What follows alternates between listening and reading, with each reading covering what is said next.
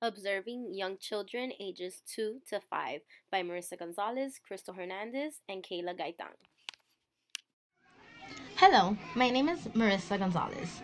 I will be talking about the developmental milestones. Skills such as taking a first step, smiling for the first time, and waving bye bye are called developmental milestones. Children reach milestones in how they play, learn, speak, act, and move. Some examples are crawling and walking.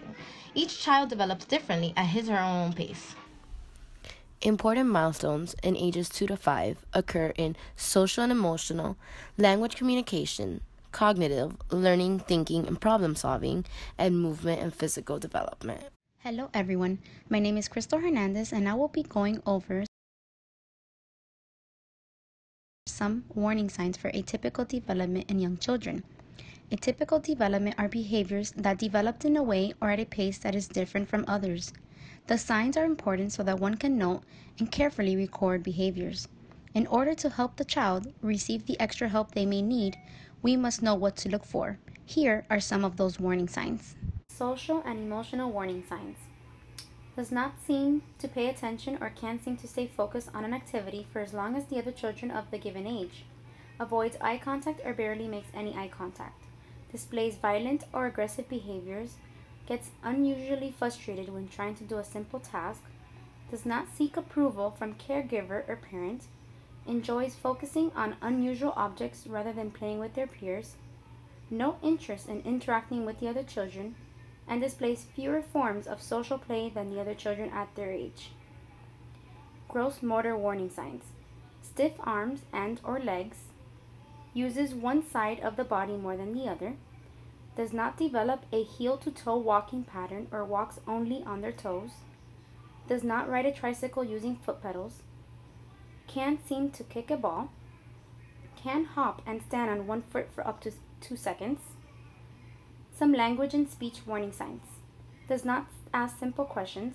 Can't name a few body parts. Can't be understood by anyone in the family, and oftentimes misunderstands the questions being asked. They have unclear speech. Doesn't use pronouns such as me and you properly. Can't seem to tell/elaborate on a story. They use short and simple sentences, and they have a limited vocabulary. Some vision warning signs. Rubs eyes frequently. Difficulty following objects or people with their eyes.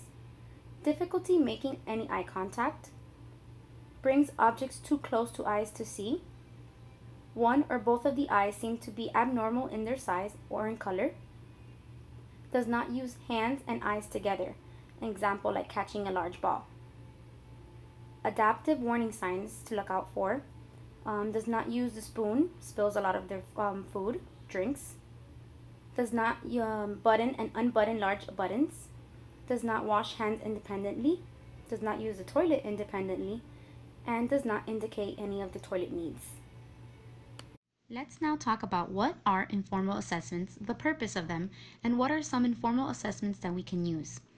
Informal assessment is a procedure that will obtain the necessary information to make any judgments on the child's learning and behavior or programs using other means rather than standardized instruments such as standardized tests.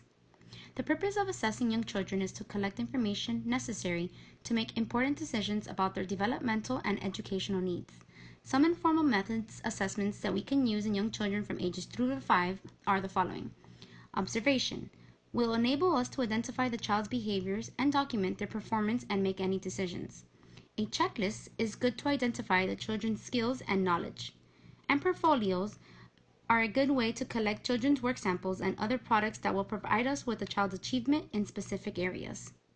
Hi, my name is Kayla Gaitan, and I'll be talking about how a child develops and the child developmental theories of some philosophers of 2 to 5-year-olds. Child development is about how a child develops through a period of time until the end of their adolescence. Young children develop at their own pace. Some might develop earlier than others and vice versa. Child development theories focuses on how children change and grow over their childhood. There are many developmental theories that pertain to how a child develops.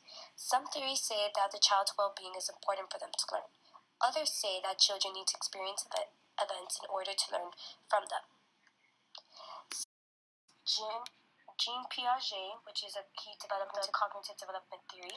He believed that a person's thought process influences on how one understands and interacts with the world. He describes the stages of a person's thought process at each age below.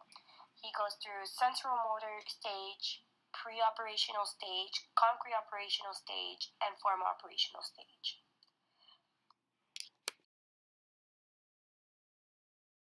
The next philosopher I'm going to talk about is Maslow's hierarchy of needs. Maslow believed that a child's physical and mental well-being is very important for them to learn. He breaks it down into 5 stages. He breaks it down into basic needs, psychological needs, and self-fulfillment needs. Without this, a child can't be able to function in school.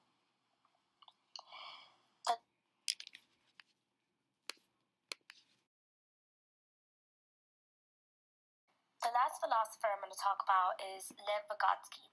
Socio-cultural theory is what he created.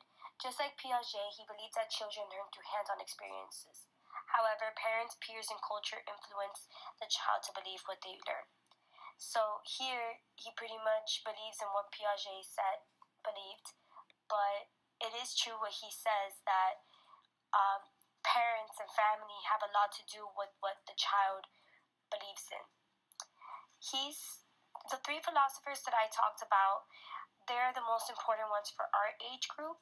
There are other philosophers that were mentioned, but I think these are the 3 that will relate to our 2 to 5 age group.